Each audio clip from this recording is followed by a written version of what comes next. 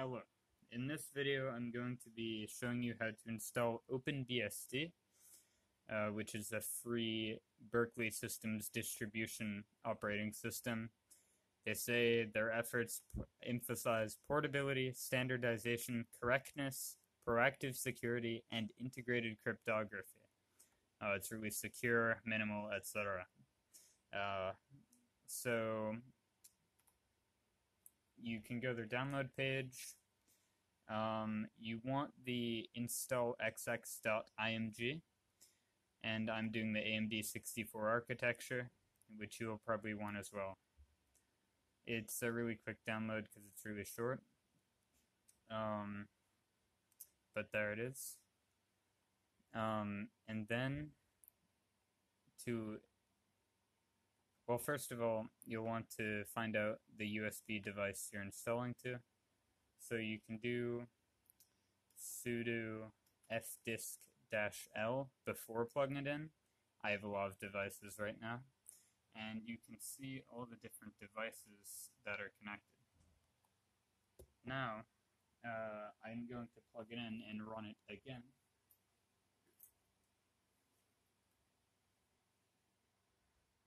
So I've now plugged it in.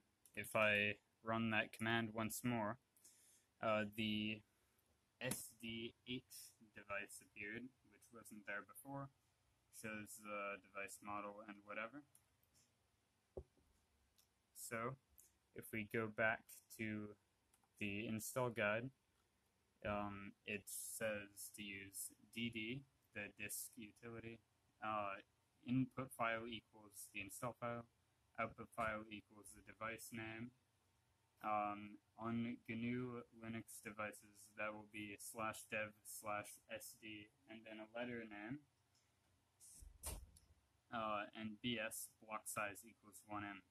And you can use the capital M on GNU devices as it says here. So I'm basically just going to copy that.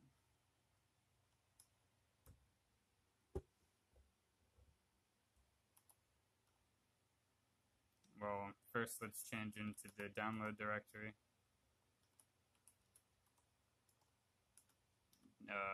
List the files. Then you can, whoops, that's not what I meant to do. Okay, luckily it's prepended by a comment. So we can do that should work.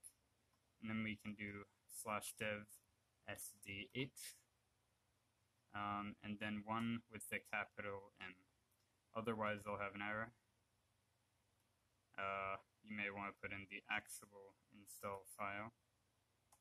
And of course, you'll need to run it with root permissions. So if you're on GNU Linux like I am now, just prepend that with sudo. And this will take a bit, so I'll pause the video. But just know if you're on other devices, it'll be a bit different. Normally, you can use something like Etcher to install things, but I'm not sure if you can specify the block size on that, which is important to this one. Regardless, well, if you're on BSD, it's also a bit different, but if you're on BSD, you should know how to operate devices. Anyway, I'll pause the video now. Okay, so we've got our BSD flash drive all loaded up, and now we're ready to install it on the system. Just plug it in, then you can turn it on. Now on this ThinkPad, use the ThinkVantage button at the default boot. I actually recently reverted to the default BIOS because OpenBSD doesn't support core boot. And in order to do that, I had to install a GNU Linux system, which I'm now replacing with OpenBSD again. So you just choose the USB HDD. And don't type anything, just let it do its thing right here.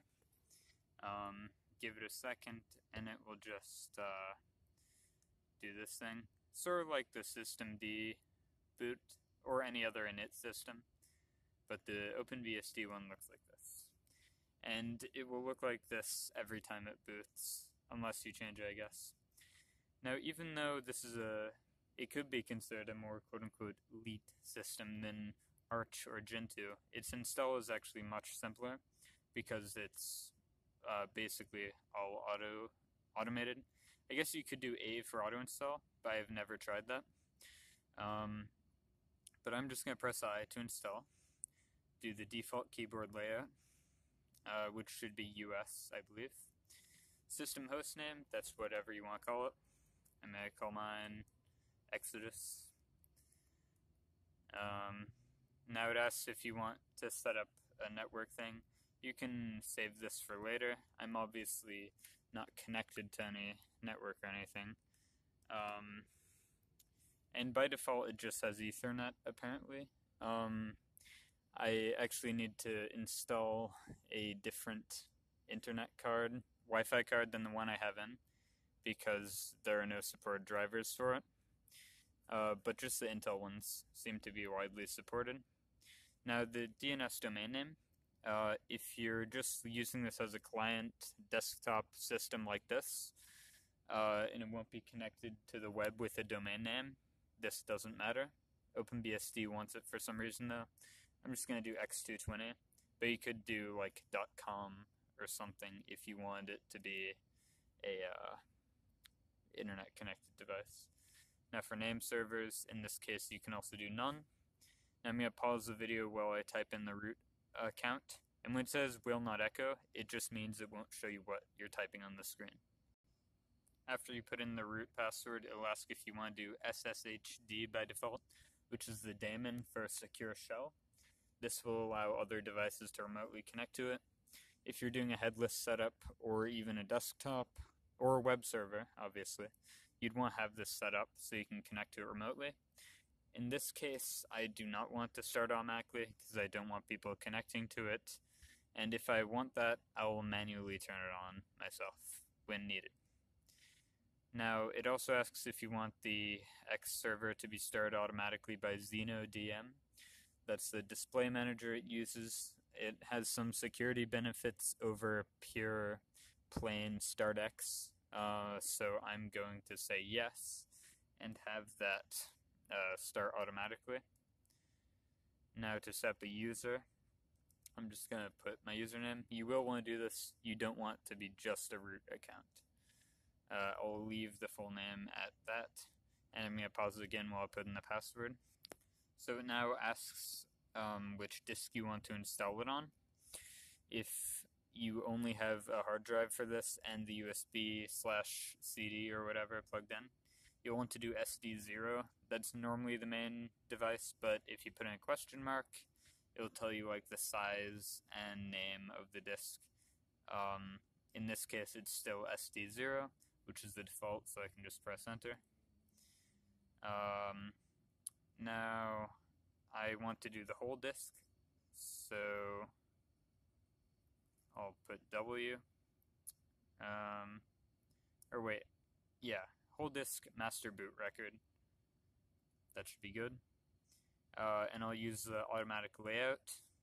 If you're a nerd and you have a specific layout you want to do, you can figure this out. It should be pretty simple. So now it asks which disk you want to initialize. You shouldn't need to do this. I think it's asking like if you have another thing that you want to get mounted automatically when it turns on. In this case, no. So just press enter. Now you have to install the sets. On the IMG install file we downloaded, it comes with all the sets, which have, well, I'll show you in a second. It has all the software basically. We're not doing HTTP because we're not internet connected. Just do disk. It's not mounted. And then press enter to do SD1, which is the USB drive. And then say A, just do the default, that should be it. And press enter again. Now it will show all the sets. We're going to do all of them, which is recommended for beginners, and it's just a good default anyway. So we can press enter, all of those ones are automatically selected, but you can follow those instructions to change it if you want. Now it says it doesn't contain the signature file. Just type yes to say you want to continue regardless. And it will just be installing all the things right now. I will pause the video while it does that, because it might take a bit. Okay, so it's only been a couple of minutes, and it's installed all the things necessary. The base is that seemed to be one of the longest things. Yeah, that's the only thing with megabytes. But yeah, now that's all the sets, so we can just press enter, because we're done. Now it asks the time zone. You could do question mark for list, in case you don't know. I know, okay, wait, what? Okay, I think I accidentally, said Canada/mountain, but I guess that's fine. If you're in the United States, you just do, like, America/Eastern, or something along those lines. I will now pause it once again until the next prompt appears. Okay, so it just took a couple more minutes, and it says, "Congratulations, your OpenBSD install has been successfully completed. When you log into your new system for the first time, please read your mail using the mail command."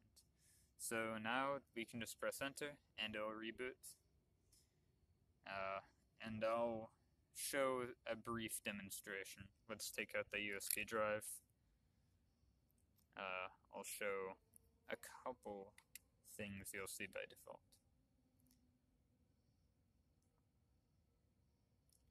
So we see the same screen that was on the USB drive. And this boot screen. This takes like a minute or less. Yeah, there. And just some more stuff.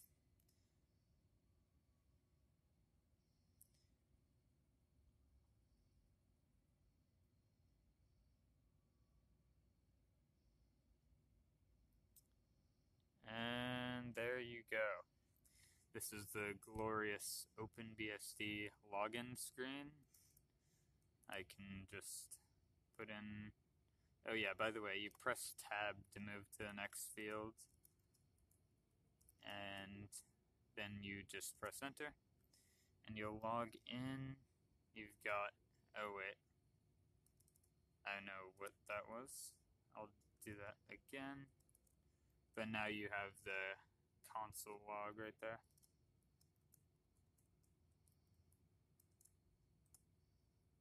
We log in. Here we are. The glorious FVWM window manager. Looks like it came right out of the 90s.